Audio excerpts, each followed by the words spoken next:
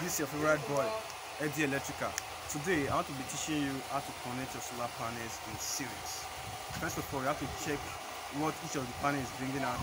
For each of these panels, they are 300 watts and they are producing 30 volts. So let's check our panel.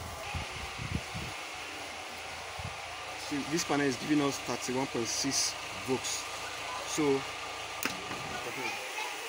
when you want to switch your panel, you take the positive of the other one and the negative of the other one. You combine them together like this. Then you read the panel to see what is bringing out right now.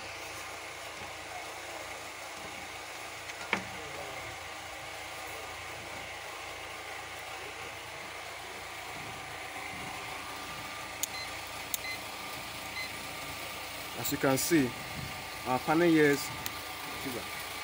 now is bringing out 62 volts. Each one is 61 volts, making it 62 volts. So I'm your favorite boy, Eddie Electrical.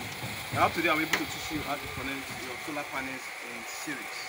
So I'm your favorite boy, Eddie Electrical. Follow it and connect it.